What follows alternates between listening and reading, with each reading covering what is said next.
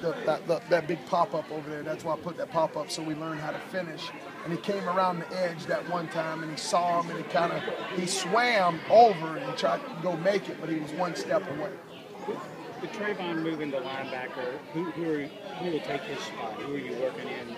Is that a spot for Hatcher, or are you working a combination of guys? Oh, we have 5 ends that I feel like can go in the game and contribute and give us some different things. So it's been pretty good because we have that depth and guys that can roll in and out.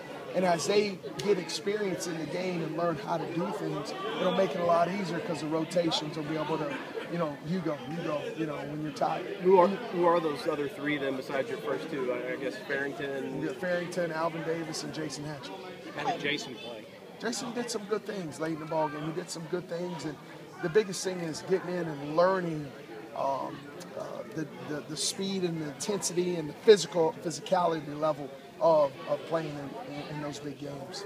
You subbed in 9 different guys on the line during that game. Is that the rotation that you wanted at? Do you want more depth there or less? Or I think you really have to. I mean, if you watch around the country and you watch guys going down, it's good to have the depth of those guys in there because it's tough. You got to rush the passer, stop the run, and get after the quarterback, and then all of a sudden the ball's thrown down the field. You got to sprint to the ball, and that's hard to do consistently 10 plays in a row. So it's good to have that depth to be able to roll guys in and out. Is 9 kind of a number that you want, or do you want more than that, or is that the number you're comfortable with? Oh, I mean, just that's the way it was, and it's just rolling guys in and out to try to keep them fresh to get after the quarterback.